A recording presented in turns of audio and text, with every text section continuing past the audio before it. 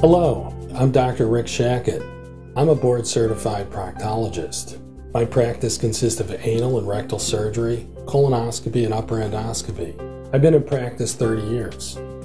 I have offices in Phoenix, Scottsdale, and Chandler, Arizona, and I'm on the staff at Phoenix Baptist Hospital, where I serve on the clinical faculty of the residency program. What is an anal fissure? An anal fissure, in simple terms, is a tear or crack in the tissues lining the anus and the rectum. Symptoms common to fissures are pain, bleeding, and itching. Typically, a fissure is very painful during bowel movement, as that is when the crack gets wider. Chronic fissures can occur due to lack of healing and scar tissue formation. Fissures lasting more than 3 weeks usually need laser vaporization of the base of the fissure.